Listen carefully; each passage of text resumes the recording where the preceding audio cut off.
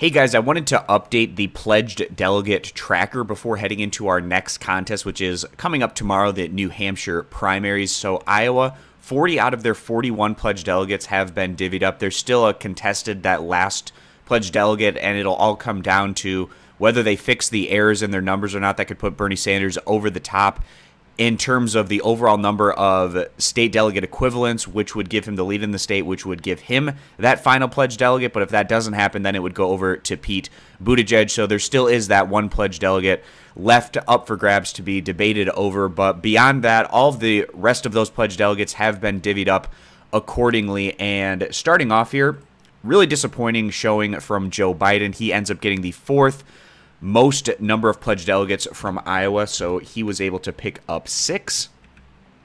Bernie Sanders is currently sitting at 12, and again, like I said, if they go through the data and correct the errors, it looks like he has a pretty strong possibility of getting 13 pledged delegates, but if that doesn't happen and if they keep the numbers how they are, then he will be staying at 12 pledged delegates. Michael Bloomberg, he was essentially a non-factor in Iowa. He picks up 0. Elizabeth Warren was able to grab 8 pledged delegates. And then Pete Buttigieg, he's currently sitting on 13. And the math just happened to work out really well for Mayor Pete, even though he lost by a decent margin in the first choice. And then he was able to shrink that a bit in the final alignment, but still losing by about 2,500 votes, about 1.5 percentage points. But the math calculated out to benefit him at the end of the day, where he's currently pulling in 13 pledged delegates. Tom Steyer also wasn't much of a factor in Iowa. He picked up 0.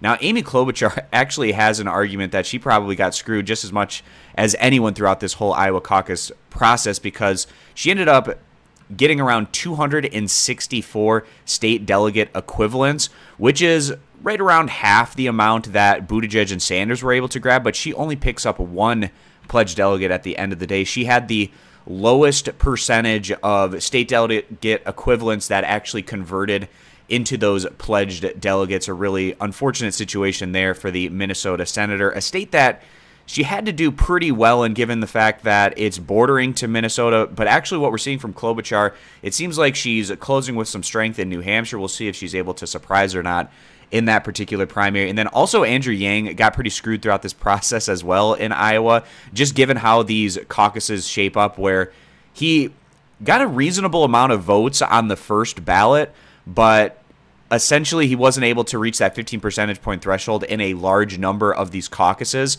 So then his voters had the option to realign behind other candidates or just simply not vote. And at the end, he only got 22 state delegate equivalents, and that converted into 0 pledged delegates on the statewide level. So that gets us into a situation where we have 40 out of the 41 pledged delegates from Iowa divvied up between these individuals. And again, that last pledged delegate is going to come down to who ends up winning the most number of state delegate equivalents whenever they get around to figuring that whole mess out. So that gets us right now to a point where you can see that these candidates still have a long way to go before they actually reach the 1,990 pledged delegates needed to win on the first ballot at the convention.